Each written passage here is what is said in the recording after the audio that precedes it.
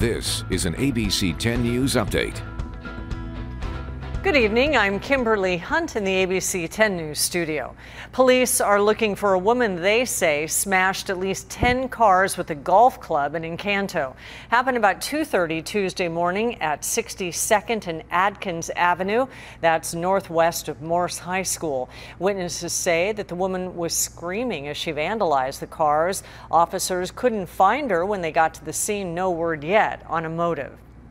A memorial is growing in Carlsbad where a woman on an e-bike was hit by a car and later died. It happened Sunday night just down the street from Carlsbad High School on Basewood Avenue and Valley Street.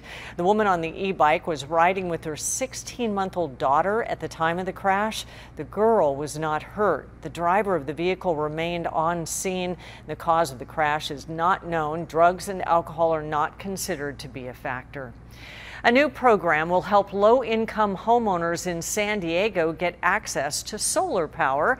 The new Solar Equity Program was announced Tuesday. SDG&E will provide $1 million a year for 10 years to pay for solar panels to be installed at homes in communities of concern. The program will start accepting applications next month.